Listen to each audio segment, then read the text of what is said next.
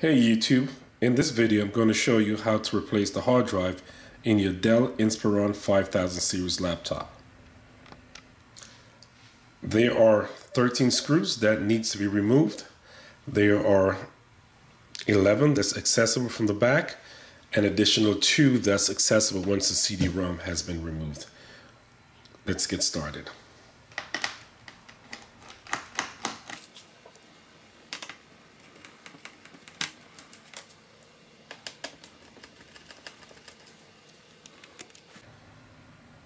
Now the screws have been removed, you could slide the CD-ROM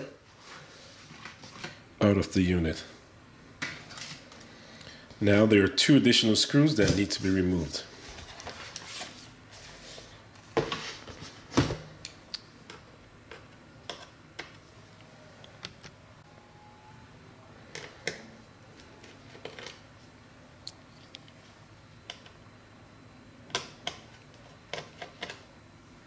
Now you will need the guitar pick to pry open the casing of the laptop.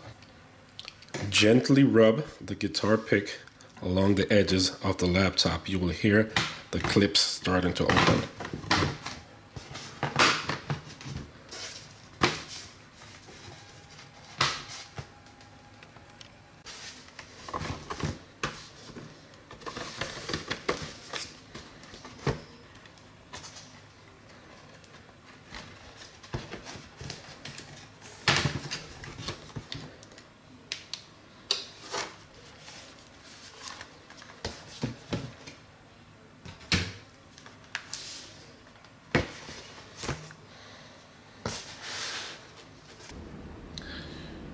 Now that the back cover has been removed, we have access to the hard drive. There are 4 screws that needs to be removed, so we could take the hard drive out and replace them.